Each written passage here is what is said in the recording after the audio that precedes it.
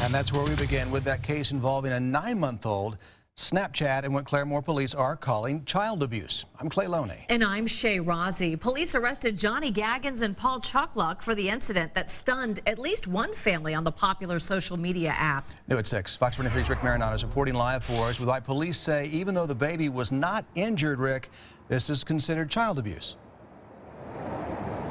Yeah, they say they put the baby in a mesh laundry bag just like this. However, it was actually 3 times the size. This is the miniature version. And once the baby was in here, they tied it at the top, and then they thought it was so funny, they put it on a door. However, once they posted that picture online, a lot of people said it's not really a joke. It's actually quite serious.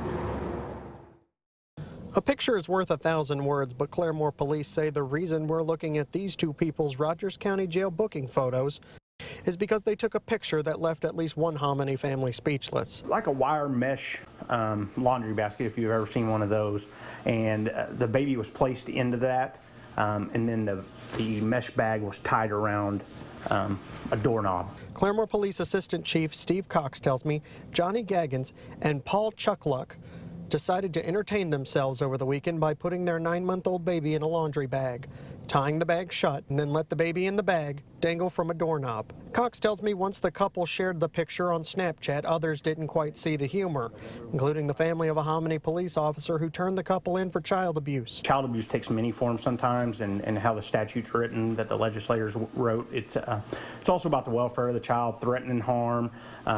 So sometimes it's placing that child in a dangerous type situation. Cox says the baby didn't appear to be injured, but the joke turned out to be on the couple because Oklahoma state law defines child abuse as more than just punching and kicking a youngster. She thought it was a joke. And Cox says the couple was arrested for child abuse charges for the way they allegedly messed around with the youngest member of their family. We should note that that child is in the care of a relative.